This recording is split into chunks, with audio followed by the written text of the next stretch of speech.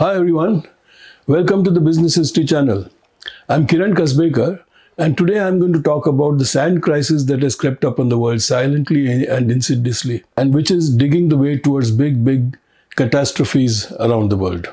The COVID-19 pandemic, a once-in-a-lifetime kind of event which had cornered the world's attention for 2 years running, has already set back growth besides causing more than 6.5 million deaths around the world.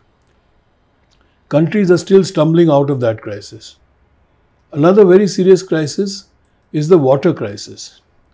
You must have heard about the water shortages people are facing in California in the US, in Cape Town in South Africa, in parts of India, in many Middle Eastern countries. So we're going through one crisis after another. But have you heard about the word sand crisis? Sand crisis. Why should there be a sand crisis? Isn't there enough sand all over the world? On seashores and lake shores, along rivers, and in big and small deserts around the world? With so much sand around the world, why do we need to worry about a sand crisis? Well, we do. It's not a question of how much sand there is in the world. The question is what type of sand is available. And sand of the type that is used in many industrial applications, which we were accustomed to getting virtually free of cost, is becoming harder to find. The situation has become so bad that it has led to a new crime wave. There are sand mafias in many parts of the world that have been mining sand illegally from riverbeds, heedless of the damage that does to the environment. These mafias have become very powerful and enjoy political patronage.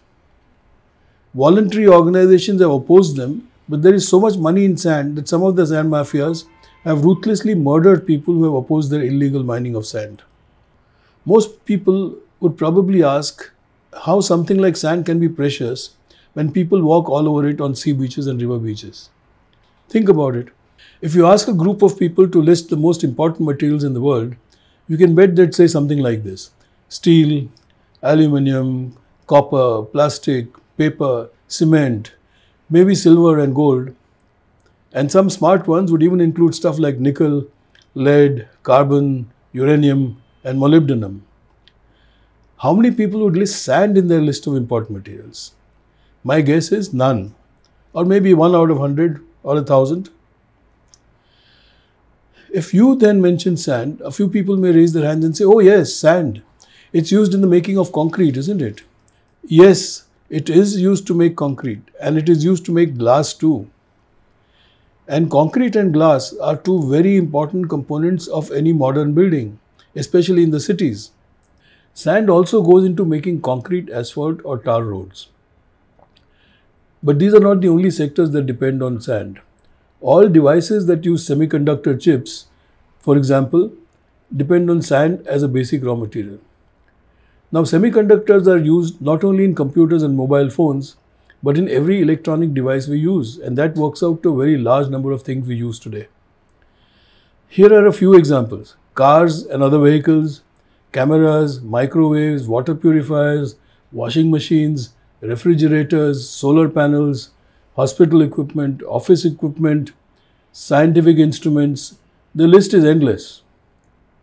Sand is also used in the process of drilling for petroleum and gas. It is used in the hydraulic fracturing process, commonly known as fracking, that is used in the oil drilling business. With fracking, a mixture of sand and water is injected with great force into tight oil formations to break the shale rock and make it easier to extract the oil in the rock. And then you have stuff like toothpaste that use silicates. Surprised? Frankly, when I started doing my research on this video, I never expected to find toothpaste in the list of products that use stuff derived from sand. But some toothpaste do use what is called hydrated silica.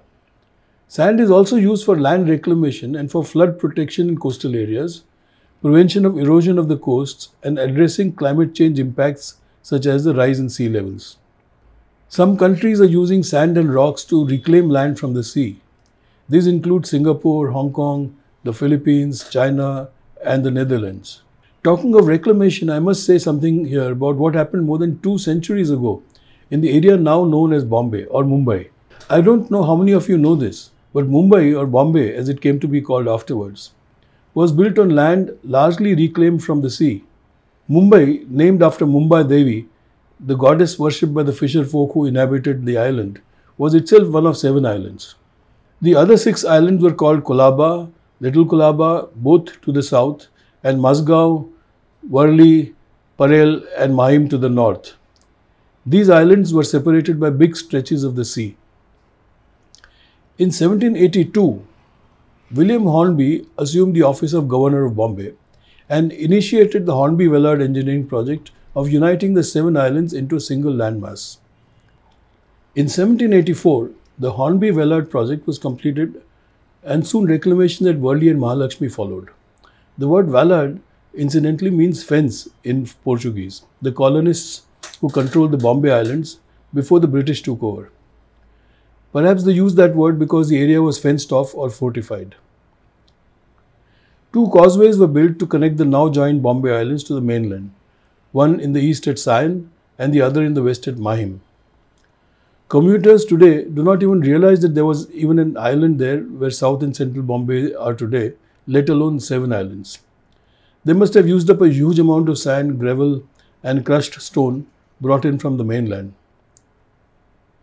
But do remember, Bombay was created a few centuries ago, when the world did not face the kind of environmental problems it is facing today. You do find a few instances of countries trying to create land in the shallows of the sea by pouring large quantities of sand, gravel, and crushed stone into the water. China and the UAE have created islands in the sea in recent times, and Singapore is expanding its landmass by similarly reclaiming land from the sea. But these are rare examples of such territorial expansion. Anyway, landfills are a small part of sand usage today. A bulk of it is used in construction. According to McKinsey & Company, construction-related spending accounts for 13% of the world's GDP, and that includes concrete and glass, both of which use up large quantities of sand. Now take a look at this chart showing growth in the consumption of materials in the United States of America. The huge orange mountain you see here is crushed stone, sand and gravel, which is way more than the use of any other material. From agricultural and forest products, non-renewable organics, primary metals, recycled metals, to industrial minerals, which means about everything else. Now see this chart, also about the US. You can see how the use of crushed stone, sand and gravel has grown from 62% of all materials in 1950 to 75% in the year 2000. Just think, 3/4 of all materials used are aggregates. I wouldn't have believed this before I began researching this subject. And this is in the US, where a large proportion of residential houses are built with wood rather than concrete. Now do remember that these are weight comparisons. A graph or pie chart for the values of various materials will look very different. The value of the iron and steel industry alone is estimated to have been over 1.5 trillion in 1919, compared with the value of sand and aggregates of $70 billion. So the value of sand is less than 5% of the value of iron and steel. My own guess is that considering the alarming extent of illegal mining of sand from riverbeds, which has become so widespread around the world, the figure of $70 billion is probably a gross underestimate. But it would still be a very tiny fraction of the value of steel production. As economies have grown, the use of sand in so many different building and construction projects and a growing number of industrial and consumer products is now resulting in the overexploitation of this natural resource and threatening environmental disasters like floods. The extraction of sand from rivers causes them to overflow their banks when there are heavy rains and to flood surrounding areas, often bringing untold misery and death to human and animal life. Extracting sand from rivers with the help of shovels, pumps or excavators is easy and cheap, and the increasing demand for sand has resulted in over-extraction. This has resulted in changes in the flow of water in rivers and brought floods and disaster to adjoining lands. Approximately 40 billion tons of sand and gravel are mined annually, and the bulk of it is used by the construction industry. With the growth in world population and the resultant need for more houses, demand for sand has increased steeply. So what do the sand merchants do? They extract more and more sand from the rivers. And they keep doing this even after governments ban the mining of river sand.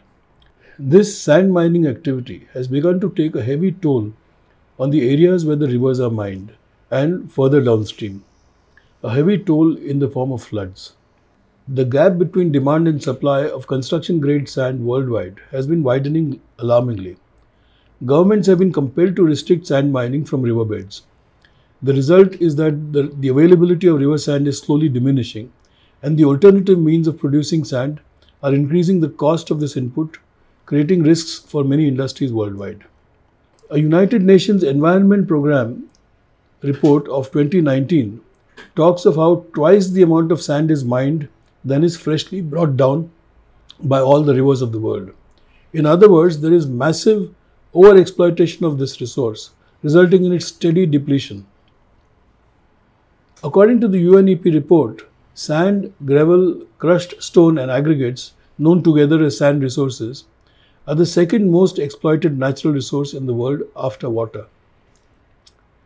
The report points out that sand use has tripled in the last 2 decades to reach an estimated 40 to 50 billion metric tons per year, driven by factors such as urbanization, population growth, economic growth, and climate change.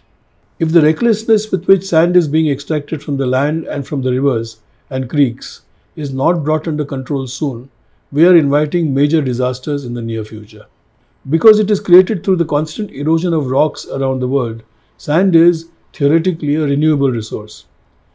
Certainly, as long as the rivers continue to flow and bring the mountain debris down with them, rolling and rubbing and scraping it to create sand. But we need to remember that the transformation of rocks to sand and gravel has taken millions of years, and we cannot expect it to be replenished at the rate at which humanity is using it up. People and governments have begun to understand the seriousness of this issue, and voluntary as well as official organizations have begun to resist the reckless mining of sand. Now, one question that may pop into your mind, it did with me, is okay, there is a problem with overexploitation of river sand, but with so much sand around the world, in the deserts on every continent and on beaches along every sea, why should there be a problem? The problem with sea sand is that it has too much of salts which absorb moisture from the atmosphere and cause permanent dampness in any structure that uses such sand, even in a mixture with cement. Okay, so that's that. But why can't we use desert sand? There are billions of acres of desert sand in the world. The Sahara Desert alone is over 9.2 million square miles in area.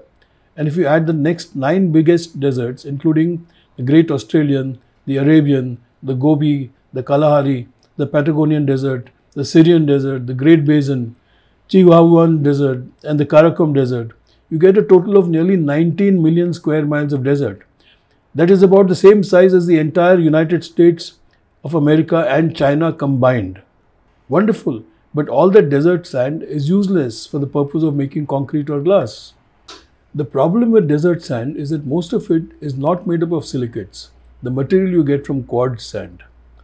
Quartz sand is the sand used in the building and construction industry, in the manufacture of glass, and in a variety of other things, including semiconductor chips. There are 2 reasons why the vast seas of sand we call deserts are mostly useless for making concrete. One, where it is silica, the particles have been so eroded by wind and friction of sand against sand that the particles have become rounded. Such rounded particles do not have the necessary adhesive properties to make concrete because they are unable to lock into one another. They slip, and that weakens the concrete. And 2, and more important, much of this sand happens to be gypsum, which has a mere 2% of the hardness that quartz particles have. So quartz sand, which is found in abundance in rivers, is the material used in concrete, not gypsum. Gypsum is too soft to give a building the structural strength it requires.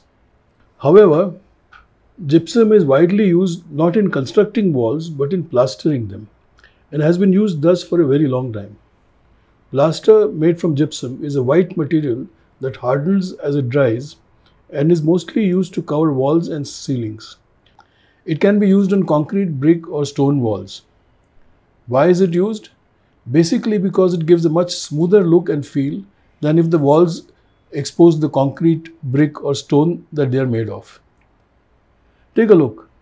Here are particles of river sand, and you can see how the particles are jagged and of all shapes and sizes, which is what enables them to adhere together with the help of cement.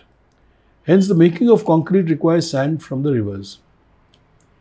Now, the problem today, as we have seen earlier, is that there is overexploitation of river sand, and that is causing not just the faster depletion of this vital resource, it is also causing disasters by distorting river courses. But we need sand for building construction and for making glass. So if you have to curtail mining of river sand, then one method by which we can get more sand is to crush rocks. This method of crushing rocks is being adopted in many places and is adding to the supply of sand and gravel. But as you can imagine, it is more expensive than what it costs to just take your truck to the riverside and scoop up all the sand you want free of cost. The sand used to make glass is made up of small quartz crystals composed of silicon dioxide molecules, also known as silica. When sand is heated to a very high temperature, it melts and loses its original structure, and as it cools, it has a very different structure. So in a basic sense, glass is sand that has been melted and chemically transformed. But it is not only sand that is used in this process. At least a couple of other substances are used. Usually these are soda ash, that is sodium carbonate, and limestone or calcium carbonate, or dolomite, which is magnesium carbonate. When sand is heated to a temperature of around 2000 degrees centigrade, it melts and is chemically transformed. Adding sodium carbonate helps to bring the melting point down to 1000 degrees centigrade. Now see how the use of glass in buildings has grown over the last century. Can you see the difference in these pictures in how much glass has been used in construction? Here is a building in Kansas City built around 1890. It's all stone and brick. The windows are small and therefore so is the use of glass. And here is one also in Kansas City built in the 1980s. See how much more glass has been used in the newer building. Can you see the difference here? Again, you can see how the new World Trade Center built at the same site as the old one is all glass and steel. Can you see the difference? The structure is made of stone and the windows are small, and so is the use of glass. Can you see the difference here too? At first glance, the situation seems utterly hopeless. If you cannot use sand to make concrete, how can you build buildings for offices and homes? Well, some people might ask, why is that a problem? Construct new offices and houses with wood. Now, that may seem a reasonable response in America or in some parts of Europe, but not in most other parts of the world, where you do not have such large forests with enough trees to cut for timber to build houses. The United Nations Environment Programme appointed a group of world experts from all sectors to propose 10 solution-oriented recommendations to deal with the impending sand crisis. These were the 10 recommendations. 1. Recognize sand as a strategic resource. 2. Include place-based perspectives for just sand transitions. 3. Enable a paradigm shift to a regenerative and circular future. 4. Integrate policy and legal frameworks strategically. 5. Establish ownership and access to sand resources through mineral rights and consenting. 6. Map, monitor and report sand resources. 7. Establish best practices, national standards and a coherent international framework. 8. Promote resource efficiency and circularity. 9. Source responsibly. 10. Restore ecosystems and compensate remaining losses. These resolutions are very good, but good resolutions do not solve crises. We need action by governments as well as voluntary organizations and the corporate sector too to implement the resolutions. Until now, while some voluntary groups have taken the initiative to draw public attention to the crisis, they do not have the power to implement change. We need companies to act because they are the ones involved with the processes related to building and construction and projects of all kinds. And we need governments to ensure that the good resolutions are implemented.